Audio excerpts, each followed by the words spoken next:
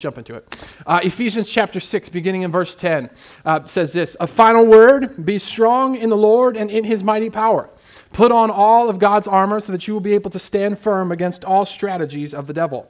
For we are not fighting against flesh and blood enemies, but against evil rulers and authorities of the unseen world, against mighty powers in this dark world, and against evil spirits in the heavenly places. Therefore, put on every piece of God's armor, so you will be able to resist the enemy in the time of evil. Then after the battle, you will be standing firm. Stand your ground, putting on the belt of truth and the body armor of God's righteousness. For shoes, put on the peace that comes from the good news, so that you will be fully prepared. In addition to all of these, hold up the shield of faith to stop the fiery arrows of the devil. Put on salvation as your helmet, and take the sword of the Spirit, which is the word of God. Pray in the Spirit at all times and on every occasion. Stay alert and be persistent in your prayers for all believers everywhere." Let's pray. God, I recognize that a lot of things have gone well today and a lot of things have taken off in a bad direction. But would you speak to hearts and minds today? God, would you speak through me? And God, would you recall in my mind things that I need to recall that I haven't written down? And would you help me to cast off things that don't need to be said for the sake of what we need to hear? In him I pray. Amen. So, I'm going to briefly recap because today is our final week in this. So, when we get to verse 13 here, it says, "Put on every piece of God's armor so that you will be able to resist the enemy in the time of evil." If you look at our world today and don't see evil, I assure you, your eyes are not open. If you look at the fact that truth is being thrown to the wayside so that everybody can believe whatever they want and we think we're all going to get along because truth doesn't matter, listen, we live in a time that is evil. You can look in the global, you can look in the local, you can look on the national. We have an evil problem in our world. And so what Paul is doing here in Ephesians is he's saying, listen, in the time of evil, which by the way, is going to happen until Jesus comes back. This is what we're doing every day, putting on the whole armor of God. And then when he says, then after the battle, you will be standing firm. You have to remember that he is talking about warfare in a biblical time frame where the person who was standing was the person who won. When he says that after the battle, after everything has taken place, you will still be standing firm. Listen, I shared about this in pre-service prayer. The last week and a half, it was not just a sickness battle that I endured. It was a mental battle. There was so much to it, but I am still standing. Listen, and I'm not just standing physically. I'm telling you, I'm still standing. I still woke up, still spent time in prayer. Did I miss a few days of Bible reading because I couldn't actually focus on a page? Yeah, I did. And then I got back into it. Why? Because I believe that if we put on the whole armor of God, we will be able to stand firm in the time of evil. And church, I assure you that in this day and age, we need to be resilient as the church. That doesn't mean we go out and throw up our postcards and signs and bash what the world is doing, but instead we say, I will not bow to the things of this world. I will not change because Jesus is alive and he has given me an opportunity to live, and therefore I will live differently in this evil age. Okay. So then we covered different parts of the body of armor. We talked about the belt of truth and how truth holds everything together in our life. We talked about the body armor of God's righteousness, that it helped us understand that we are not the ones who have to endure any accusation from the devil because we are seen as righteous, because when God looks at us, he sees Jesus if we have given him our life. So we are made right through Jesus. And then we talked about the shoes of peace. And we talked about how in the soldier's uniform, these shoes were like cleats that dug into the ground so that when they were in literal hand-to-hand physical combat, they could plant themselves. And this is what peace does to us, right? Peace says that in the midst of anything that's thrown at me, I can still stand firm and not lose ground. And what happens when we don't have peace is we end up falling back, right?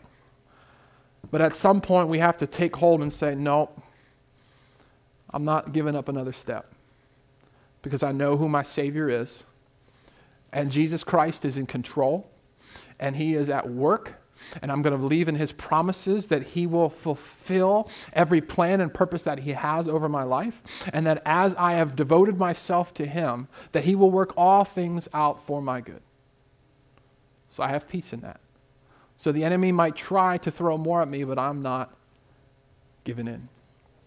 And we talked about the shield of faith and how it would put out fiery arrows. You see, back in that day, they would shoot literal flaming arrows. So you would see these fireballs flying through the sky at the front of an arrow. But what the Roman soldier did was they would take their shield and they would dunk it and soak it in water, so that when a flaming arrow came, not only would the shield protect them from the point of the arrow, but the shield itself would extinguish the flame. You see, a lot of times, it's not the first hit that gets you, but it's the resounding effects from that hit, right? Yes, sir. You ever find that in life, you can take a blunt, how do I say this? I'll put it this way. It's a lot easier for me to prepare for a defensive lineman coming right at me. Actually, that wouldn't make sense because that would be illegal. It's a lot easier for me as a defensive lineman to see an offensive lineman coming right at me versus a pulling guard that I don't expect. Right? A guard coming across the line, I'm looking in front of me, and this guard, some of you are like, what is he talking about? Too bad. This is what happens. And the man in the room, it's Father's Day, so deal with it. So the guard comes, and he takes you back. He just hits you in the side, and you're just blindsided. See, this is why the shield is important, because what the shield of faith does is it shows you that you're not only in the correct battle, defending yourself from attacks, but it's also helping you protect your blind side. Oh, that's good. All right, now let's dive into our next piece of armor that we haven't gotten to today. So today we're beginning with the helmet of salvation. The helmet of salvation. And one of the things that we have to understand about the helmet, and again, just to recap why we're talking about the armor of God, you're like, I don't understand where this comes from. Paul is in prison. He's basically connected. He's tied to a Roman soldier. So he sees this garb, and he's writing as a metaphor to Christians, to followers of Jesus, to help them understand what they need to do in battle. And so he sees this Roman soldier, and he says, hey, we need to put on the helmet of salvation. And there's a lot of important things that we can pull from this. One of them being is that you have been made secure in your salvation, so the enemy has no right to question it. Any of you ever been tempted by the devil to believe that you're not saved? Right? No, we throw on the helmet of salvation because Ephesians 2:8 says this, for it is by grace we are saved through faith, and it is the gift of God, not from yourselves. You see, the thing when we put on the helmet of salvation, we're saying, listen, my salvation wasn't something I earned. My salvation wasn't something that I took. My salvation was something that I received because it was a gift from God Himself. And I believe in faith that He died on a cross, that He forgave me of my sins, and now He's given me His Spirit so that I can live for Him. So I've been made righteous, I've been made free, and there is nothing that the enemy can do to cause me to question where I will end up the day that I die. There is nothing that the enemy can do to cause me to think my sins have not been forgiven, because you have put on the helmet of salvation and you have been made secure through Jesus and His work. The other thing we have to understand is that the helmet of salvation was not only designed to helmets were not designed to resist just small attacks, but large attacks as well. A helmet could take a hit from a sword and stand firm, and the person live. because we are assured of our salvation because of Jesus and what he's done. Understand, that's what the armor of God is all about. The armor of God is understanding that it's not you who's defending, it's not you who's working, but instead it's Jesus and what he's done. What is it? I mean, if I wanted to make it simple for you, it's put on Jesus every day. It's allow him to transform your mind, your heart, your outlook, your perspective. And what will take place is you will be in the right battles, but you will be in a battle, but you will be able to stand firm because of Jesus. So what we have to understand, though, is if Jesus can forgive me of my sins, which is why I put on the helmet of salvation, understand also that the helmet signifies authority. Because you could look at a helmet and go, I know what rank that soldier is. I know what army that soldier is a part of. When you throw on the helmet of salvation, you are signifying that you are a part of the family of God, that you are a child of the risen King. And so what that means is, yes, you have already been saved from your sins, but it assures you that you can be saved from your current circumstances as well. Amen. That means the financial situation you're in. If Jesus can save you from your sins, he can save you from your debt. If Jesus can save you from your sins, he can save you from your diagnosis. If Jesus can save you from your sins, he can save your marriage. Now listen, we live in an evil age, so things aren't always going to go perfectly, right? I'm not here to preach and tell you that everything's going to be fluffy and everything's going to end up perfect. Why? Because there is an enemy who is bent on destroying your life. And not everything falls upon you and your trust in Jesus, because there are other people who don't trust in Jesus, and sometimes they're going to do some wicked things. But what Jesus says in John 10:10 is the thief comes, the devil, comes to steal, kill, and destroy. But Jesus came so that you may have life and have it to the full. And so when we put on the helmet of salvation, what we're saying is, the enemy may come to steal, he may come to kill, he may come to destroy, but he's going to recognize that I'm a child of Jesus. And therefore, he's going to have to recognize that he's not battling me, he's battling Jesus. That's what the armor of God does. The armor of God takes the battle out of your hands. All right. Again, the enemy may have said something like you aren't going to heaven. It's a lie. If you've given your life to Jesus, if you have faith that he has died on a cross and forgiven you of your sins, and now he sits on the throne and he has given you his Spirit, which he has if you've done these other things, your salvation is assured. You might have thoughts of you are garbage, you are nothing. No. See, you're a child of the King. You throw on his helmet. You're part of his army. You are not nothing. Now, you were nothing, but guess what? You aren't anymore. You aren't anymore. Why? Because of Jesus. The other thing the enemy might try to say to you is that you have no relationship with God. Look at yourself. Hold on. Listen, first of all, if you start to have that thought, I'm going to say two things. One, it might be conviction of get your act together. Right? Okay? It might be a conviction from the Holy Spirit saying, hey, why haven't you been reading your Bible? Why haven't you been praying? If you sense to yourself, man, I have no relationship with God right now, and you haven't been praying and you haven't been reading your Bible, well, guess what? You don't have a relationship with God right now. Fix it. Okay? Which we're going to go into that in just a minute. The other side to that is you have been praying, you have been seeking God, you have been doing these things, and then the enemy tries to say, you don't have a relationship with God. Well, that's a load of hooey. It's a bunch of garbage. So you toss it to the side, you put on your helmet of salvation, and you say, no. I'm a child of the King. I have authority because of who he is, because he has authority. All right. We wrestle not against flesh and blood. If you can see it, it's not your enemy. If you're unaware of your current battle, you're probably losing. I've been saying that the last few weeks that I have been here, right? We wrestle not against flesh and blood. If you can see it, it's not your enemy. If you are unaware of your current battle, you're probably losing.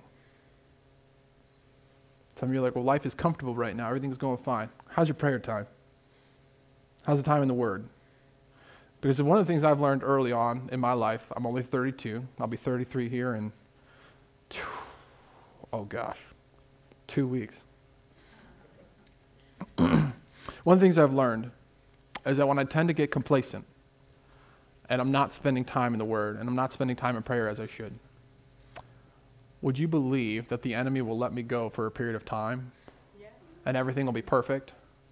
And then out of nowhere, something hits and everything falls apart and I wasn't ready for it.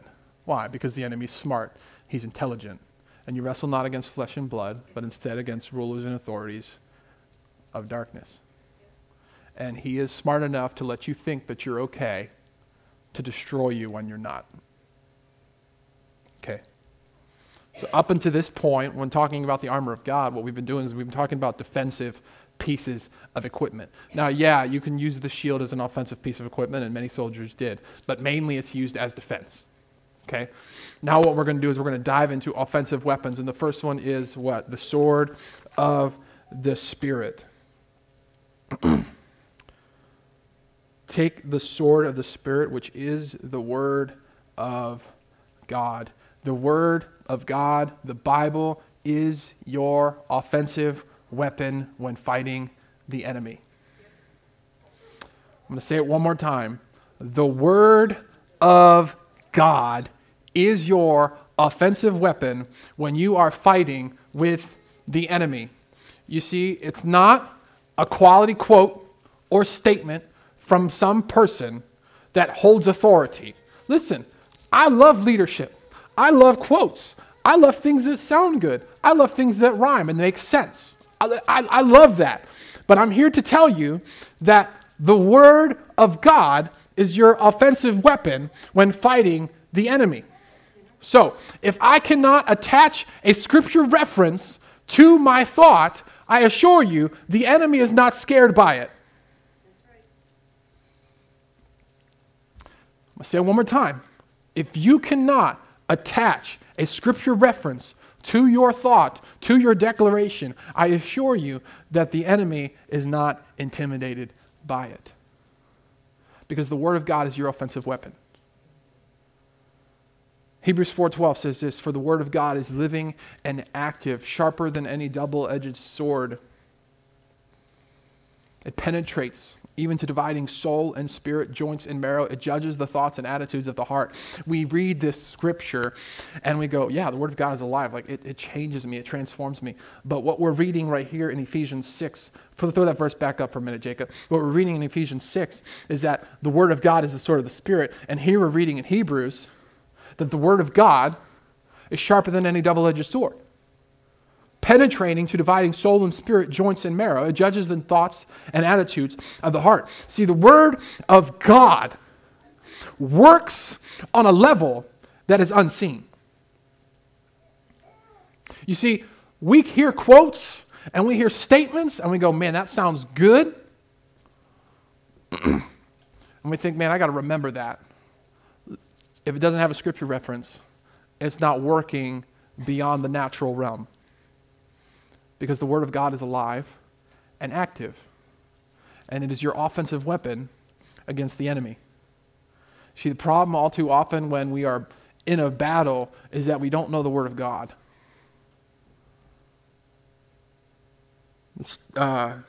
Studies recently in the last 10 years, at one point the study was,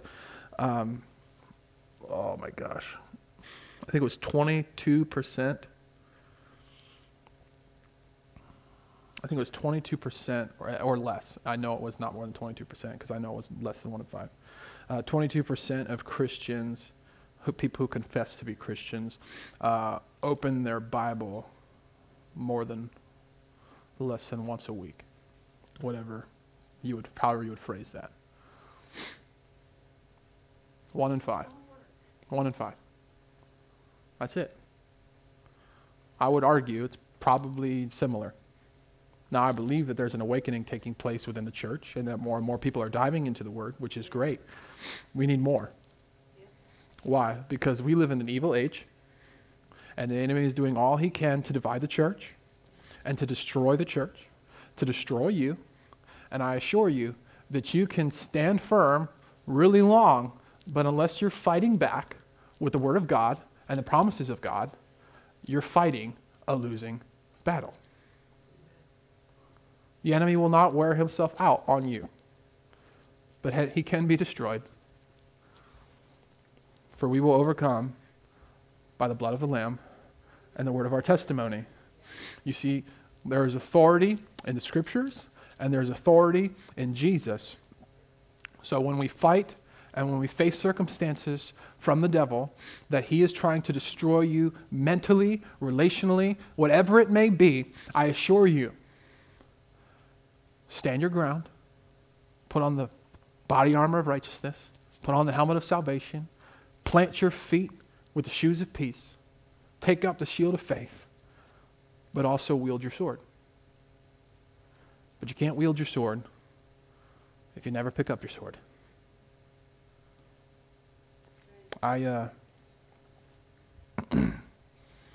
One of my favorite movies growing up was Disney's Sword in the Stone. And I just remember this little cartoon character kid pulling the sword out of the stone. And you see him wield it, but the moment he gets it out, it's like impossible for him to hold. Why? Because he's never wielded before. But as he grows and as he continues to wield his sword, he'll get stronger with it, right? You see, the problem all too often is we encounter the Word of God and we wield it maybe for the first time and we go, man, this is difficult. I don't understand it. I don't get it. And so we kind of lay it down. Anybody been there before? You need to keep practicing. Now, here's some things I can encourage you with. If you tried to wield the sword in the Old Testament, move to the New if it was too hard for you. It's a lot easier. It's a lot easier to study and wield the promises of God found in the New Testament than they are in the Old. Now, I'm not saying reject the Old Testament, but I'm saying start in the New. Listen, you want to be, if you're fresh, like people will say things like, read the Gospels. I encourage you read a Gospel, but I would encourage you read a Gospel and an epistle at the same time, because Paul does a great job, and all the epistles really, Peter, they help you understand how to live in this day and age, and they're just very direct with how they write it. So yeah, read a Gospel, read Matthew, Mark, Luke, or John as you learn about Jesus and what he did as he walked this earth and the authority that he had and what he did in his death and resurrection. But also read an epistle, because it will transform your life. Because what the epistles are basically there for is they're written to the church to explain to them Jesus and what he's done in their life. That's what they're there for. So that's what I would encourage you to do. The other encouragement I would tell you is continue to come back, because I would say this is like a humble brag, but like if there's one thing that I could compliment it on more than anything, is I actually understand what you're saying in my preaching. That's like the number one compliment I get. I actually understand what you're saying. Great. That's what I want to hear, because that's actually what I try to do. I'm not trying to preach over your heads. I want to preach each week so that somebody who's never heard of Jesus and somebody who's been following Jesus for 70 years both walk away with something from the Scriptures. That's my goal every week. In case you didn't know that, that's the goal. But here's the deal. If all you encounter with the Word of God is what you hear on a Sunday morning, I assure you it's not enough. It's not enough. So, take up the sword of the Spirit. If you can't fight with it if you don't know it. I probably should have copied more, but if you're like, what are some promises? There's a sheet of paper in Pursuit Corner that's just front and back. It's just scripture references for different seasons of life. You can buy promises from God books. Just look online. Just type in promises from God scriptures. You can find plenty of things like this. You can just begin memorizing these little scripture references that can transform how you battle the enemy when you're facing difficult seasons and situations. So, in the spiritual world, we hold back to him before we pass it. Okay. Oh, one of the things that, yeah, there you go. Remember that too. In spiritual warfare, we can hold back the enemy before he advances by declaring the word of God over our circumstances and then continue to push him back further. One of the things we talked about in this series was that we must resist the enemy. All too often, we just resist temptation, but we are commanded by God to resist the enemy. It's one thing to say, I will not do that. It's another thing to say, enemy, I see you trying to tell me to do that, and I'm telling you, get out of my face, get out of my mind, we're done here. Yes.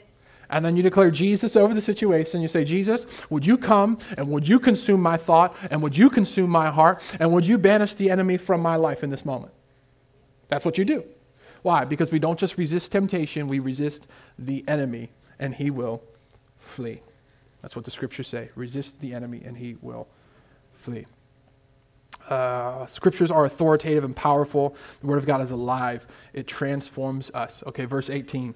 Verse 18 says this, pray in the Spirit on all occasions with all kinds of prayers and requests. With this in mind, be alert and always keep on praying for all the Lord's people.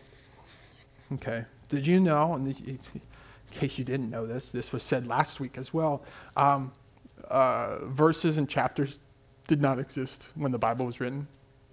They're there now so that we can quickly recall it, which is a huge blessing. We are indebted to the men who did this, for real. Like it has transformed the scriptures for us as believers, because now we can recall scripture like that because we can pick out a verse and know what it says.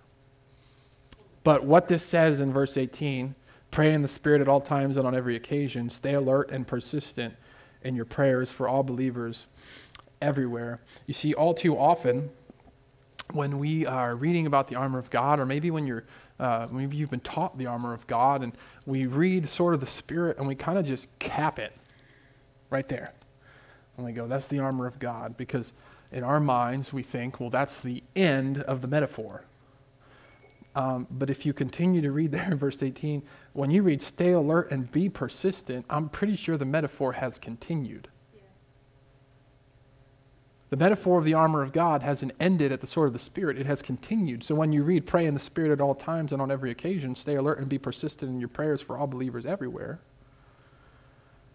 what Paul is doing is he's saying, hey, not only is the sword of the Spirit, which is the word of God, your offensive weapon, but prayer is part of your artillery. Yes. Ooh, I use the word artillery, Bob. I'm killing it today. COVID brain what? No. Father's Day joke what? Now here it comes up again in this series, and if you haven't noticed, your pastor loves and will continue to focus on the importance of prayer.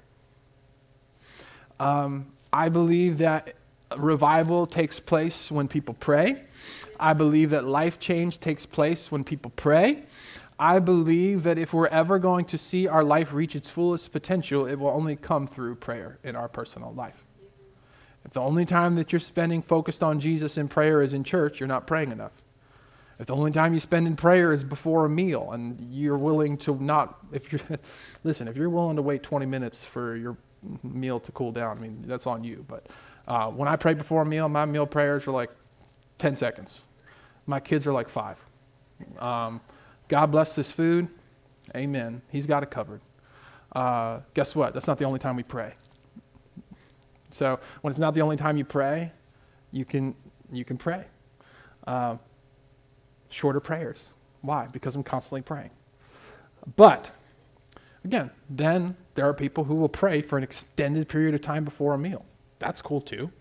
But what I'm here to tell you is that no matter how often you pray, you could pray more. And you go, I don't know. You could pray more. You live in America. You could pray more. I'm just telling you right now. So when we talk about prayer, I feel like a lot of times what can happen is we read this and we also see that phrase there that can kind of throw people off where it says pray in the Spirit at all times and on every occasion. And so we go, I don't know if I want to put this into this category because I don't know if I want to address what in the Spirit means. Well, guess what? We're going to address it today. But the issue is that when we're talking about prayer, it's being tied with the sword. It's being tied with the Word of God, which is an encouragement to us, because if you ever think, I don't know what to pray, pray the Scriptures. Pray the promises of God. God, I believe that your word is true, and this is what you have said in your word, so I ask that it would be fulfilled in my life. Amen. Like, really that easy? That easy. And guess what? That's a very powerful prayer, because the authority of the Scriptures in the prayer. So, when we read this pray in the Spirit, one of the things that we have to recognize and understand is that the phrase in the Spirit, I'm not going to dive into this fully, and this is one of those series I'm going to be doing here in the next month or two, is we're going to talk about the Holy Spirit. We're going to talk about the Holy Spirit in our life, and we're going to talk about, we're not going to go into gifts, we're just going to talk about the Holy Spirit. Okay? But when we read the phrase in the Spirit, what does this mean? So this can mean a lot of different things. Just being real honest. It can mean a lot of different things. Sometimes in the Spirit means when I sit down to pray, I don't just sit down and just start speaking, but I actually allow God to speak to me, and then I begin to speak and pray that. So what do I mean by that? That means that it's very easy for me to come into prayer and say, God, I want this, this, this, and this. Okay? And I feel like this is where we all begin in prayer. We just begin with our, I don't want to say wish list, it's just a prayer, right? God, we want to see this happen. It's another thing to come into prayer and say, God, you see what's happening here. Would you speak to me in this moment and help me to pray over this situation? And then you just sit there. Some of you are like, what do you mean just sit there? Yes, I know it's weird in America to sit still and shut your mouth for a period of time because we want everybody to listen to us, including God. But I assure you, you were given 2 ears for a reason, and you were given a heart to hear what God has to speak to you. So shut your mouth, shut your mind off as best as you can, and ask God to speak. And allow him to speak and then respond to it. Because he may just shock you with what he says. Now, will God ever say anything counter to his word, as in against his word? No, he won't. So if you're like, what am I hearing right now? This isn't what I thought I believed. Well, guess what? It's not. Just reject it and continue to ask God to speak. That's one part of praying in the Spirit. Another part of praying in the Spirit is if you've been baptized in the Holy Spirit, and this is something we will cover, again, I'm saying this, we will cover here in the next few weeks. I'm not going to talk about the baptism in the Holy Spirit in 5 minutes. It's way too much there. But baptism in the Holy Spirit, this is what we would believe here in the Assembly of God, that, how do I even get into this? This is really hard. The baptism in the Holy Spirit, where he consumes you. Jesus baptizes you in the Holy Spirit with the initial physical evidence of speaking in tongues, which is what we find in Acts chapter 2, Acts chapter 10, and Acts chapter 19.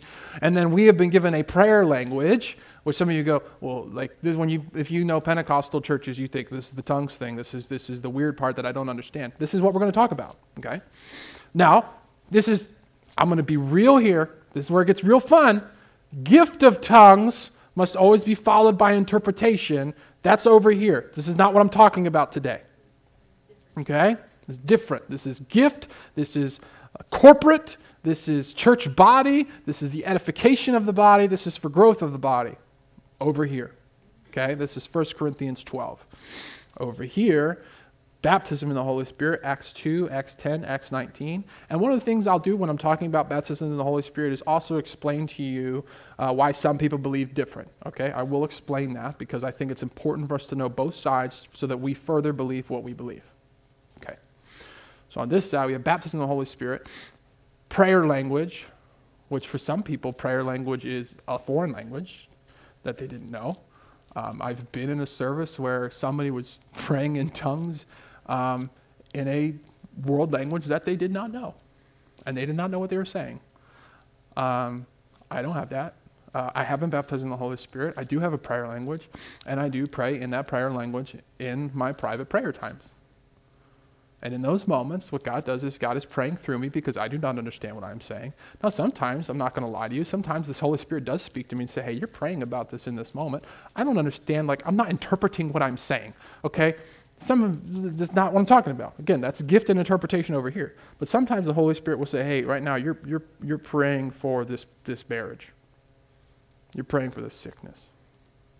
Or maybe sometimes what I'll do is I will, in my head, be kind of thinking about, which, by the way, it's really weird because they've done studies on people praying in tongues like this, and it activates a part of the brain it's just weird.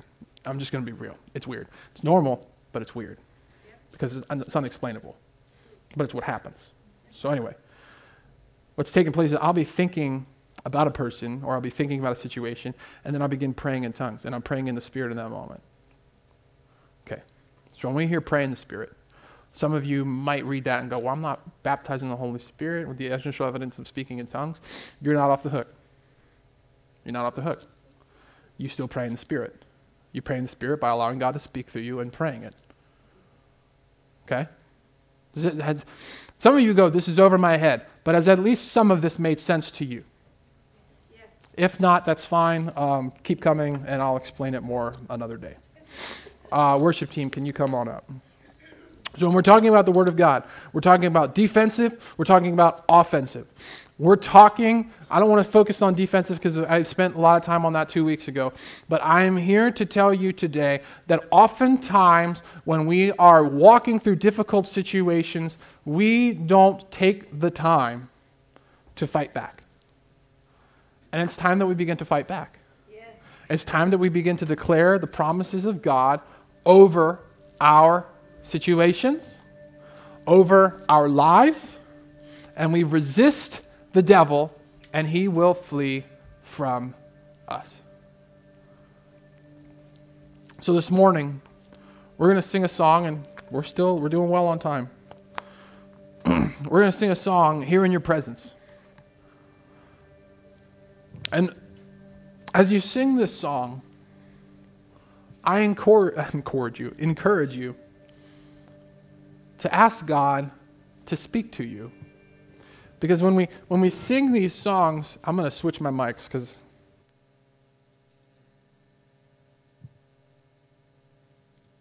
there we go. So when we sing these songs, which I encourage you to sing them, even if you begin singing them quietly.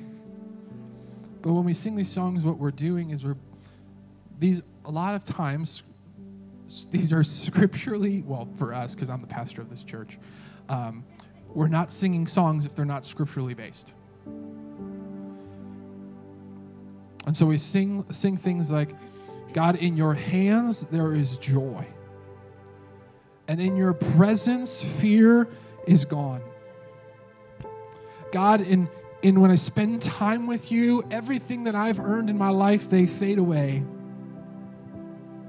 And so, God, I just surrender it all in the midst of who you are.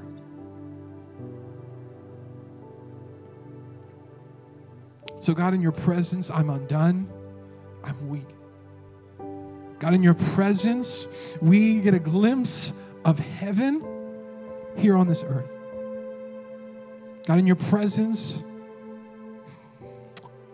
situations and circumstances and battles are transformed. They're made new, and I've been made new. So, God, I choose to bow before you because you're wonderful. God, you're beautiful, you're glorious, and you're matchless in every possible way.